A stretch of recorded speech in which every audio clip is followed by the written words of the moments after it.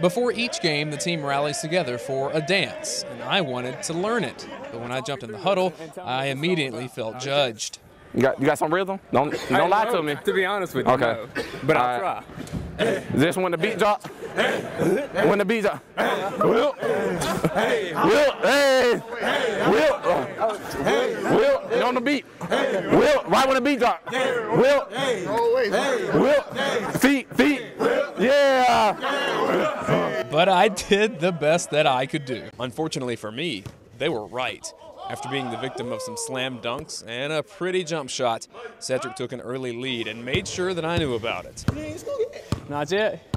Down 7-0, things looked bleak when suddenly... Woo!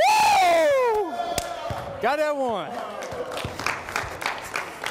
And that was all for the celebrating. Within seconds, Cedric led 9-1 and closed out our game emphatically. We understand that our show's competing directly with the Super Bowl right now, and if you're watching this is my way of saying thank you, because here you will get analysis like you will not find anywhere else. The Super Bowl's between the Patriots and the Seahawks. Now, my mom asked, when I ask her who's going to win a football game, she usually has very little knowledge of what teams are good, so she'll ask me who the mascots are, and then she will analyze the mascot, who would win in a fight. So let's do that now. It's the Seahawks and the Patriots. A Seahawk is a term for an osprey. It's a large bird who primarily eats fish, thus why they call it a Seahawk. Makes sense, right? Now, on the other side of this whole coin, we've got the Patriots, and we all know there is no greater patriot than George Washington. WhiteHouse.gov says, born in 1732, a Virginia planter family, he learned morals, manners, and the body of knowledge requisite of an 18th century Virginia gentleman. There was that whole American Revolution and a Continental Congress deal.